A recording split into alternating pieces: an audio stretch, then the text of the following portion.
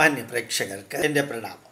മഹാത്മാഗാന്ധിയുടെ തൻ്റെ ആത്മകഥ എഴുതാൻ ആഗ്രഹിക്കുന്നു എന്ന് ലോർഡ് മൗണ്ട് ബാറ്റൺ പ്രഭുവിനോട് പറഞ്ഞപ്പോൾ മൗണ്ട് ബാറ്റൺ പ്രഭു ആദ്യത്തെ ഇന്ത്യയിലെ വൈസ്രോയി മറുപടി പറഞ്ഞത്, ഞങ്ങൾ ഇംഗ്ലണ്ടിൽ ഓരോ വ്യക്തിയും അവനവൻ്റെ ആത്മകഥ എഴുതുന്നത്, ഓട്ടോബയോഗ്രഫി എഴുതുന്നത് അവനവൻ്റെ നേട്ടങ്ങളെക്കുറിച്ച് അറിയിക്കാനും കോട്ടങ്ങളില്ല, നല്ല ജീവിതമായിരുന്നു, വളരെ ഗ്രേറ്റ് ആയിരുന്നു എന്നെല്ലാം ജനങ്ങളുടെ മുമ്പിൽ അവതരിപ്പിക്കാൻ വേണ്ടിയിട്ടാണ് ഓട്ടോബയോഗ്രഫി എഴുതുന്നത്. അങ്ങയ്ക്കതിൻ്റെ ആവശ്യമുണ്ടോ എന്ന് ലോർഡ് മൗണ്ട് ബാറ്റൺ മഹാത്മാഗാന്ധിയോട് ചോദിച്ചു അത്രേ. മഹാത്മാഗാന്ധി വളരെയധികം ആലോചിച്ച് പറഞ്ഞു, ഞാൻ നാളെ ഇതിൻ്റെ മറുപടി പറയാമെന്ന്. ഏതായാലും അടുത്ത ദിവസം ലോർഡ് മൗണ്ട് ബാറ്റൺ വളരെ ആകാംക്ഷയോടുകൂടി മഹാത്മാഗാന്ധിയുടെ മറുപടി പ്രതീക്ഷിച്ചു. മഹാത്മാഗാന്ധി ഭംഗിയായിട്ടുള്ളൊരു മറുപടി കൊടുത്തു. അങ്ങയോട് ഞാൻ ഈ പറഞ്ഞത്, അങ്ങയിൽ നിന്ന് കിട്ടിയ പ്രതികരണവും എനിക്ക് വളരെയധികം പ്രയോജനപ്പെട്ടു. ഞാൻ എൻ്റെ ഓട്ടോബയോഗ്രഫി എഴുതാൻ പോകുന്നത് എനിക്ക് ജീവിതത്തിൽ പറ്റിയ അബദ്ധങ്ങൾ എന്തൊക്കെയാണെന്നും അല്ലെങ്കിൽ എൻ്റെ പ്രശ്നങ്ങൾ എന്തൊക്കെയാണെന്നും ആ അബദ്ധങ്ങളും പ്രശ്നങ്ങളും മറ്റുള്ളവർക്ക് പറ്റാതിരിക്കാൻ വേണ്ടിയിട്ടുള്ള ഒരു ഓട്ടോബയോഗ്രഫി ആയിരിക്കും ഞാൻ എഴുതുക എന്നായിരുന്നു മഹാത്മാഗാന്ധി പറഞ്ഞത്. അതേപോലെ തന്നെ ലോകത്തിലെ മലിനോവിസ്കി എന്ന് പറയുന്ന റഷ്യൻ ചരിത്രകാരൻ പറയുകയുണ്ടായി, മറ്റ് പലരും പറയുകയുണ്ടായി, ചരിത്രമാണ് യഥാർത്ഥത്തിൽ നമുക്ക് വലിയ അനുഭവങ്ങളും പാഠങ്ങളും പഠിക്കാനുള്ളതുമെല്ലാം തരുന്നത്. ചരിത്രം ആവർത്തിക്കരുത്, ചരിത്രത്തിൽ നിന്ന് ആവേശം ഉൾക്കൊള്ളണം എന്നെല്ലാം ലോക ജനതയെ പഠിപ്പിക്കുന്നത് ചരിത്രം പഴയ കാര്യങ്ങളെല്ലാം അല്ലെങ്കിൽ കേട്ട് കണ്ട് അനുഭവിച്ച് അതിൽ നിന്ന് പ്രതികാരം ചെയ്യാനോ വിഷമിക്കാനോ ദുഃഖിക്കാനോ ഒന്നുമല്ല. ചരിത്രത്തിൻ്റെ താളുകളിൽ ജനങ്ങൾക്കും സമൂഹത്തിനും രാഷ്ട്രത്തിനും സംഭവിച്ച അബദ്ധങ്ങളും തെറ്റുകളും കുറവുകളും ചരിത്രം പഠിച്ചു മുമ്പോട്ട് പോകുന്നവർക്ക് സംഭവിക്കാതിരിക്കാനാണ് നമ്മൾ ചരിത്രം പഠിക്കുന്നത്. മാർക്ക് മേടിക്കാനോ ഡിസ്റ്റിങ്ഷൻ കിട്ടാനോ A+ കിട്ടാനോ എന്നുള്ളതെല്ലാം വേറെ വീക്ഷണം. മറിച്ച് ഇതിൽ നിന്ന് നമുക്ക് പഠിക്കാനുള്ളത്, ചരിത്രത്തിൽ നിന്ന് നമുക്ക് പഠിക്കാനുള്ളത് വളരെ വലിയ കാര്യമാണ്. അതുകൊണ്ട് ഞാൻ 1921 കേരളത്തിൽ നടന്ന മാപ്പിള ലഹളയെക്കുറിച്ച് എനിക്ക് വളരെ ഗംഭീരമായിട്ട്, മാപ്പിള റെബല്യൻ എന്ന് പറഞ്ഞിട്ട് ഒരു സൈറ്റിൽ ഫുള്ളായിട്ട് കൊടുത്തിട്ടുള്ളത് മലയാളത്തിലേക്ക് ട്രാൻസ്ലേറ്റ് ചെയ്ത് അയച്ചു തന്നത് ഞാൻ നിങ്ങൾക്ക് ഒന്ന് കേൾപ്പിക്കുകയാണ്. വികാരത്തിൻ്റെ പുറത്ത് അത് കേൾക്കരുത്, വിചാരത്തിൻ്റെ പുറത്ത് കേൾക്കണം. 1921 നടന്നതാണ്, ഏതാണ്ട് 96 വർഷം മുമ്പ് നടന്നതാണ്. 2021 ആകുമ്പോഴത്തേക്കും 100 വർഷമാവും. അതിൻ്റെ ടൈറ്റിൽ ഇതാണ്, മാപ്പിള ലഹള, പാഠപുസ്തകത്തിൽ കാണാത്ത ഭാഗം, ഓരോ ഹിന്ദുവും മറക്കാൻ പാടില്ലാത്തത് എന്നാണ് ആരംഭിക്കുന്നത്. ഇന്ന് ആഗസ്റ്റ് 20 മറക്കരുത്. ആഗസ്റ്റ് 20 സമ്മാനിക്കുന്നത് കറുത്ത ദിനങ്ങളുടെ ഓർമ്മ. 1921 ആഗസ്റ്റ് 20 മാപ്പിള ലഹള ആരംഭിച്ചത്. അരും കൊലകളുടെയും ഓർമ്മകൾക്ക് 96 വർഷം തികയുന്നു. ജനിച്ച മണ്ണിൽ നിന്നും ജീവരക്ഷാർത്ഥം ഉടുതുണിക്ക് മറുതുണിയില്ലാതെ ഓടിപ്പോവേണ്ടി വന്ന 1 ലക്ഷത്തോളം ഹിന്ദുക്കളുടെ കരളലിയിപ്പിക്കുന്ന ദുരന്ത കഥ. ബന്ധിത മതപരിവർത്തനത്തിന് വഴങ്ങേണ്ടി വന്ന ആയിരങ്ങളുടെ ദുരിതങ്ങൾ, കഴുത്തു വെട്ടി കിണറ്റിലേക്ക് എറിയപ്പെട്ടവരുടെ ദീനരോദനങ്ങൾ, അമ്മയെയും സഹോദരിയെയും ഭാര്യയെയും കൺമുമ്പിൽ വെച്ച് മാനഭംഗം ചെയ്യുന്നത് കയ്യും കാലും കെട്ടപ്പെട്ട് കാണേണ്ടി വന്നവരുടെ ദൈന്യത, കുഞ്ഞുങ്ങളെയും സ്ത്രീകളെയും പോലും വാൾമുനയിൽ നിന്ന് ഒഴിവാക്കാത്ത നരാധമന്മാരുടെ ക്രൂരതയുടെ കഥ. മലബാർ കലാപം സത്യത്തിൽ എന്തായിരുന്നു? പാഠപുസ്തകങ്ങൾ നമ്മളെ ധരിപ്പിക്കാൻ ശ്രമിച്ചതുപോലെ സ്വാതന്ത്ര്യ സമര ചരിത്രത്തിലെ ഒരു ഉജ്ജ്വല അധ്യായമോ അല്ല. മാപ്പിള ലഹള Mappila rebellion 1921 general knowledge today എന്ന പുസ്തകത്തിൽ ഡീറ്റെയിൽ ആയിട്ടുണ്ട്. അതിൻ്റെ ലിങ്ക് https://www.gktoday.in gktoday.in https://www.gktoday.in. അപ്പോൾ www.gktoday.in ഇതുണ്ട്. ഈ ലിങ്ക് തുറക്കുന്നവർക്ക് ഇപ്പോഴത്തെ IS-ഉം അന്നത്തെ ഖിലാഫത്തും തമ്മിൽ ഒരു വ്യത്യാസവുമില്ലെന്ന് കാണാം.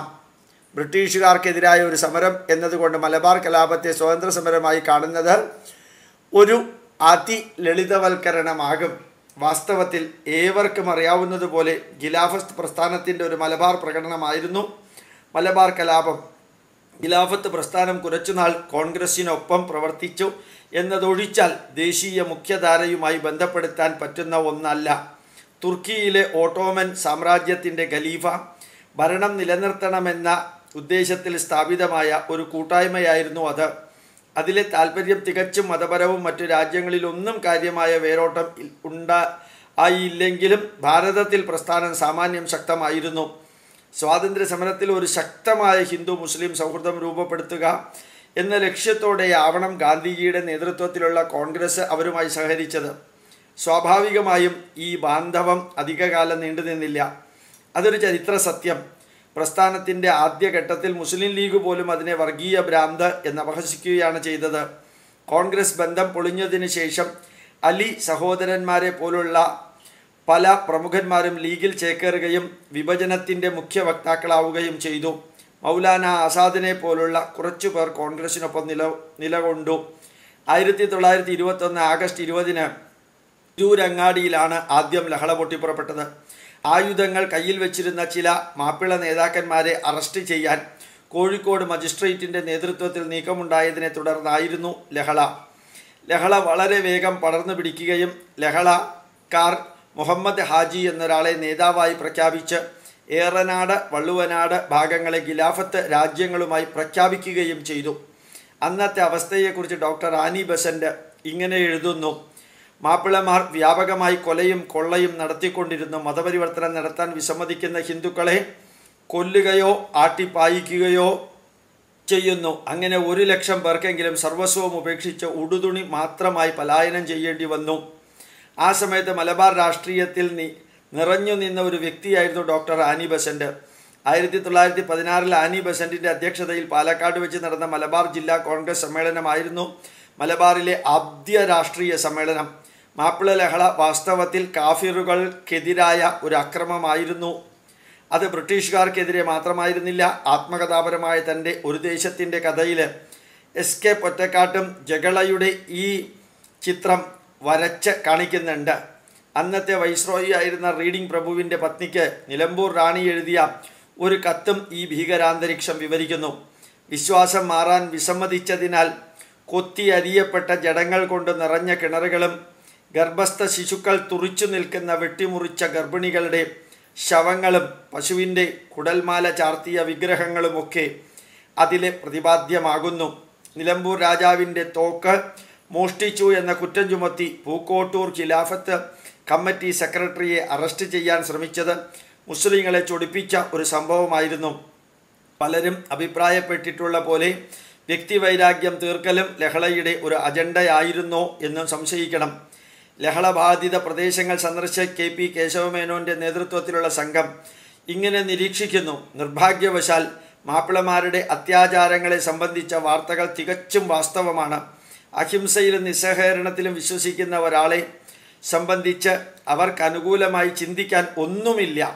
കേവലം കാഫിറുകളായി പോയി എന്ന കാരണത്താൽ നിസ്സഹായരായ പുരുഷന്മാരും സ്ത്രീകളും കുട്ടികളും നിഷ്ഠൂരമായി ഹിന്ദുക്കളാണ് എന്ന കാരണത്താൽ കൊല ചെയ്യപ്പെടുന്നു. തികച്ചും ക്രൂരമായ മാർഗത്തിൽ തന്നെ ലഹളയെ അടിച്ചമർത്താൻ ബ്രിട്ടീഷ് ഭരണത്തിന് കഴിഞ്ഞു. വാഗൺ ട്രാജഡി അതിലെ ഒരു അധ്യായം. അതിനിരയായവരെ നമ്മൾ ധീരദേശാഭിമാനികളായി സ്മരിക്കുന്നു. പക്ഷേ ലഹളയിൽ കൊല്ലപ്പെട്ട ധീരദേശാഭിമാനികളാകാൻ ഭാഗ്യം കിട്ടാതെ പോയ നൂറുകണക്കിന് പാവങ്ങൾക്ക് ചരിത്രത്തിലെ ഇടം എവിടെയാണ്? തുവ്വൂരിൽ ഒരു കിണറുണ്ടായിരുന്നു. തുവ്വൂരിലെ കിണറ്റിൻ്റെ കഥ കേട്ടാൽ അത് ഇറാഖിലോ സിറിയയിലോ ആണെന്ന് തെറ്റിദ്ധരിക്കരുത്. ICS തീവ്രവാദികൾ പോലും നാണിച്ചു പോകുന്ന ഭീകരമായ കൂട്ടക്കൊല നടന്ന ഒരു കുഗ്രാമം മലപ്പുറം ഏറനാട്ടെ കരുവാരക്കുണ്ടിനടുത്താണത്. 1921 സെപ്റ്റംബർ 24 രാത്രി. നാളെ വരാനിരിക്കുന്ന കൊടും വിപത്തിനെക്കുറിച്ച് യാതൊരു സൂചനയുമില്ലാതെ തുവ്വൂരിലെ ഹിന്ദുക്കൾ അവരുടെ കൂരകളിൽ ഉറങ്ങുകയാണ്.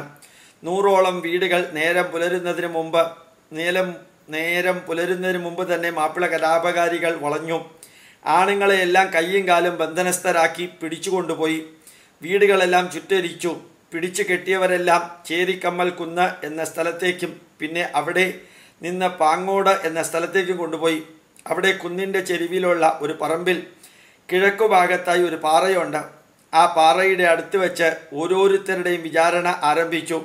വിചാരണ നടത്തിയത് വാരിയൻ കുന്നൻ കുഞ്ഞു മുഹമ്മദ് ഹാജിയാണെന്നും ചെമ്പ്രശ്ശേരി തമ്പ്രാക്കളാണെന്നും രണ്ടു പക്ഷമുണ്ട്. വാരിയൻ കുന്നൻ്റെ മാർഷ്യൽ ലോ പ്രകാരമായിരുന്നു വിചാരണ. പിടിച്ചു കെട്ടപ്പെട്ട 36 പേരെയും അപ്പോൾ തന്നെ 15 വാര അകലെയുള്ള കിണറ്റിൻ്റെ അരികെ കൊണ്ടുപോയി ഒന്നൊന്നായി എല്ലാവരെയും കഴുത്തുവെട്ടി കിണറ്റിലിട്ടു. ചിലർ മരിച്ചിട്ടില്ലായിരുന്നു. അവരെ മുകളിൽ നിന്ന് കമ്പിട്ട് കുത്തി. 2-3 ദിവസം വരെ പലരുടെയും ഞരക്കം കിണറ്റിൽ നിന്ന് കേൾക്കാമായിരുന്നു. എന്നാൽ മാപ്പിള കലാപകാരികളെ ഭയന്ന് ആരും അങ്ങോട്ട് തിരിഞ്ഞു നോക്കിയില്ല. മാസങ്ങൾക്ക് ശേഷം വടക്കേ ഇന്ത്യയിൽ നിന്ന് വന്ന കോൺഗ്രസ് നേതാവ് ശ്രീനിവാസ ശാസ്ത്രിയോടൊപ്പം കിണർ സന്ദർശിച്ച മുൻ KPCC പ്രസിഡന്റും ഖിലാഫത്ത് സമര നേതാവുമായ K. മാധവൻ നായർ തനിക്ക് 20ഓളം തലകൾ എണ്ണാൻ കഴിഞ്ഞെന്ന് മലബാർ കലാപം എന്ന തൻ്റെ പുസ്തകത്തിൽ എഴുതിയിരുന്നു. ഈ ഘോരകൃത്യം കഴിഞ്ഞതോടെ ഏറനാട്ടിലെ കിഴക്കൻ പ്രദേശങ്ങളിലുള്ള ഹിന്ദുക്കൾ പല ദിക്കുകളിലേക്ക് പാച്ചിലായി. ആഹാരത്തിന് വകയില്ലാതെ കാട്ടിൽ ഒളിച്ചും പട്ടിണി കിടന്നും വീടും കുടിയും വെടിഞ്ഞും എങ്ങോട്ടെന്നറിയാതെ പേടിച്ചരണ്ടുപോയ അഗതികളുടെ അവശതകൾ ഓർക്കുമ്പോൾ ഹൃദയം പൊട്ടി തകരുകയാണെന്ന് മാധവൻ നായർ പറയുന്നു. തികഞ്ഞ മതേതരവാദിയും ഖിലാഫത്ത് നേതാവുമായ മാധവൻ നായർ ഇങ്ങനെ തുടരുന്നു. പക്ഷേ ഇതുകൊണ്ടൊന്നും ഹിന്ദുക്കൾ യാതൊരു പാഠവും പഠിച്ചതായി തോന്നുന്നില്ല. അവനവൻ്റെ സമുദായത്തിലുള്ള അസമത്വങ്ങൾ തീർത്ത ദേഹബലവും സംഘബലവും വർദ്ധിപ്പിക്കാൻ അവർ ശ്രദ്ധിക്കാത്ത പക്ഷം അവരെപ്പോഴും ഈ ആപത്തുകൾക്ക് വശപ്പെടുവാൻ വഴിയുള്ളതാണെന്നതിന് സംശയമില്ല. മാപ്പിളമാർ അജ്ഞാനത്തിലും അന്ധവിശ്വാസത്തിലും മുഴുകി ഇരിക്കുന്നിടത്തോളം കാലം ഹിന്ദുക്കൾ അവരിൽ നിന്ന് ഇപ്രകാരമുള്ള ആക്രമം നേരിടാനിടയുള്ളതാണ്. അതിനാൽ മാപ്പിളമാരെ പരിഷ്കരിക്കാനും തങ്ങളുടെ സമുദായത്തിൽ ബാധിച്ചുള്ള ദോഷങ്ങൾ തീർക്കാനും ഹിന്ദുക്കൾ ബാധ്യസ്ഥരായിരിക്കുന്നു. ഖിലാഫത്ത് പ്രസ്ഥാനത്തിൻ്റെ മുന്നണി പോരാളിയായിരുന്ന കോൺഗ്രസ് നേതാവിന് വരെ ഇങ്ങനെ എഴുതേണ്ടി വന്നു എങ്കിലും കലാപം എത്ര ഭീകരമായിരുന്നു എന്ന് നമുക്ക് മനസ്സിലാക്കാം. കുമാരനാശാനും ഇതിനെക്കുറിച്ച് എഴുതിയിട്ടുണ്ട്. അറിയുക, ചരിത്രത്തിൻ്റെ പാഠങ്ങൾ എവിടെയെല്ലാമാണോ സെമറ്റിക് മതങ്ങളുടെ അധികാരം ലഭിച്ചത്. പണ്ട് 1949 പോപ്പ് ബോംബെയിൽ വന്നിറങ്ങിയപ്പോൾ അദ്ദേഹം പറഞ്ഞ വരികൾ ഞാൻ പൂർണ്ണമായിട്ടും പല പ്രാവശ്യം യൂട്യൂബിൽ അപ്ലോഡ് ചെയ്തിട്ടുണ്ട്. ക്രിസ്ത്യാനികളോടും ബിഷപ്പുമാരോടും പോപ്പ് ബോംബെയിൽ വന്നിറങ്ങി ആദ്യം കൊടുത്ത ആഹ്വാനം, as long as you are the minority, use the benefit of the minority to rule the majority. When you are becoming the majority, use the power of majority to rule the then minority. നിങ്ങൾ ന്യൂനപക്ഷമായിരിക്കുന്നിടത്തോളം ന്യൂനപക്ഷങ്ങൾക്ക് ലഭിക്കുന്ന അധികാരങ്ങൾ ഉപയോഗിച്ച് ഭൂരിപക്ഷത്തെ ഭരിക്കുക. നിങ്ങൾ ഭൂരിപക്ഷമായി കഴിഞ്ഞാൽ ആ ന്യൂനപക്ഷത്തിൻ്റെ അവകാശം ഉപയോഗിച്ച് ഭൂരിപക്ഷത്തെ ഭരിക്കുക. നിങ്ങൾ ഭൂരിപക്ഷമായാൽ ഭൂരിപക്ഷത്തിൻ്റെ അധികാരം ഉപയോഗിച്ച് അന്നത്തെ ന്യൂനപക്ഷത്തെ ഭരിക്കാൻ ആഹ്വാനം ചെയ്ത പോപ്പ് അതുപോലെ തന്നെയാണ് ഇന്ന് ന്യൂനപക്ഷങ്ങൾക്ക് ലഭിക്കുന്ന അവകാശങ്ങളും അവസരങ്ങളും ഒന്ന് ചിന്തിക്കുക. അതിനുവേണ്ടി ഹിന്ദുക്കളും പത്രമാധ്യമങ്ങളും പുരോഗമനവാദികളും ഇടതുപക്ഷക്കാരും യുക്തിവാദികളും ചെയ്തു കൂട്ടുന്ന കർമ്മങ്ങളും ചിന്തിക്കുക. AD 995 മുതൽക്ക് മുഹമ്മദ് ഗസ്നിയുടെ വരവോടുകൂടി 1750 വരെ വിദേശത്ത് നിന്ന് വന്ന ഭരണാധികാരികളും സ്വദേശത്ത് നിന്ന് വന്ന ഭരണാധികാരികളും മുസ്ലിം ഭരണാധികാരികൾ ഹിന്ദുക്കളോട് പെരുമാറിയത് എന്താണെന്നും എങ്ങനെയാണെന്നും ചിന്തിക്കുക. പിന്നീട് ഒരു 500 വർഷം ഡച്ചുകാരും ഫ്രഞ്ചുകാരും പോർച്ചുഗീസുകാരും സെയിൻറ്റ് ഫ്രാൻസിസ് സേവിയർ ഉൾപ്പെടെയുള്ള വ്യക്തികൾ മതപരിവർത്തനം ചെയ്യാൻ വേണ്ടി ഹിന്ദുക്കളെ എങ്ങനെയാണ് വളരെ നീചവും നിന്ദ്യവുമായ രീതിയിൽ കൈകാര്യം ചെയ്തതെന്നും ചിന്തിക്കുക. ഇനിയും അപ്രകാരമൊന്നും സംഭവിക്കരുത്. ഇന്ന് ഞാൻ കേട്ടത് മാതാപിതാക്കൾക്ക് വേണ്ടി മാത്രം പറയുന്നു. ഒത്തിരി പെൺകുട്ടികൾ തിരുവനന്തപുരത്ത് നിന്ന്, പർട്ടിക്കുലർലി അഗ്രഹാരങ്ങളിൽ നിന്നും പൂണൂലിട്ട യജ്ഞോപവീതം ധരിച്ച അയ്യരുടെയും അയ്യങ്കാരുടെയും ബ്രാഹ്മണരെന്ന് പറയുന്നവരുടെയും മക്കള് ലവ് ജിഹാദിൽപ്പെട്ട് അവരെ ശരിക്ക് ഹിന്ദുക്കളായ RSSകാരും വിശ്വ ഹിന്ദു പരിഷത്തുകാരും ഹിന്ദു ഹെൽപ്പ് ലൈനിലുള്ളവരും സഹായിച്ച് പുറത്തേക്ക് കൊണ്ടുവന്ന കഥകൾ ഇന്ന് ഞാൻ കേട്ടു. കഥകളല്ല, ചരിത്രം. മാപ്പിള ലഹളയും ചരിത്രമായിരുന്നു ഇപ്പം നടക്കുന്നതും.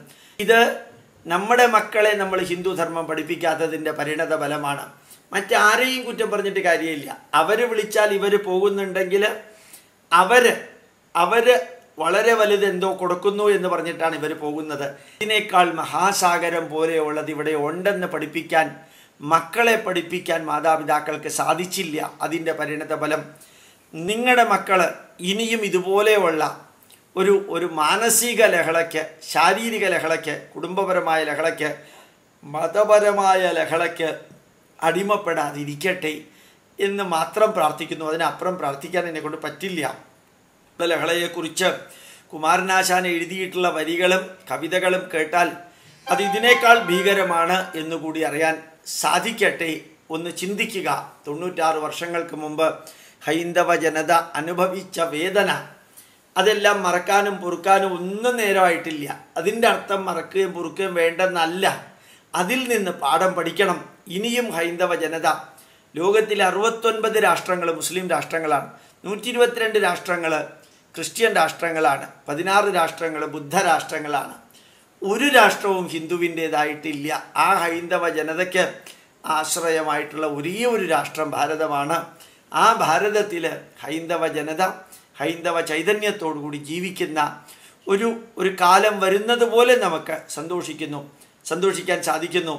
ഓരോ കമ്മ്യൂണിസ്റ്റുകാരനോടും കോൺഗ്രസ്സുകാരനോടും ഓരോ BJPക്കാരനോടും യുക്തിവാദിയോടും ഇടതുപക്ഷത്തോടും വലതുപക്ഷത്തോടും പറയാനുള്ളത്, ഈ രാഷ്ട്രത്തിൻ്റെ ചൈതന്യം നിലനിർത്തുന്നതിൽ നിങ്ങളുടേതായിട്ടുള്ള സംഭാവന നൽകണം. വോട്ട് ബാങ്കിന് വേണ്ടിയും മുസ്ലിങ്ങളെയും ക്രിസ്ത്യാനികളെയും പ്രീണിപ്പിക്കാൻ വേണ്ടിയും ഓരോന്നും ചെയ്തു കൂട്ടിയതിൻ്റെ പരിണത ഫലമാണ് മാപ്പിള ലഹളയും ഇവിടെ പാകിസ്ഥാൻ ഉണ്ടായതും ബംഗ്ലാദേശ് ഉണ്ടായതും. ഇന്ന് ഭാരതത്തിൻ്റെ വിവിധ പ്രദേശങ്ങളിൽ മിനി പാകിസ്ഥാനുകളോ മിനി ബംഗ്ലാദേശുകളോ ഉണ്ടാകുന്നതും കാശ്മീർ പ്രോബ്ലവുമെല്ലാം ഇപ്രകാരം ഒരു വിഭാഗത്തെ പ്രീണിപ്പിക്കാൻ വേണ്ടി ചെയ്തു കൂട്ടിയ കർമ്മങ്ങളുടെ പരിണത ഫലമാണ്. നമ്മൾ എത്ര അനുഭവിച്ചിട്ടും പഠിക്കുന്നില്ല, എത്ര പഠിച്ചതും അനുഭവമായിട്ട് ഓർമ്മിക്കുന്നില്ല എന്നുള്ള ദുഃഖവും കൂടി ഓർമ്മിപ്പിക്കുന്നു. പ്രണാമം, നമസ്കാരം.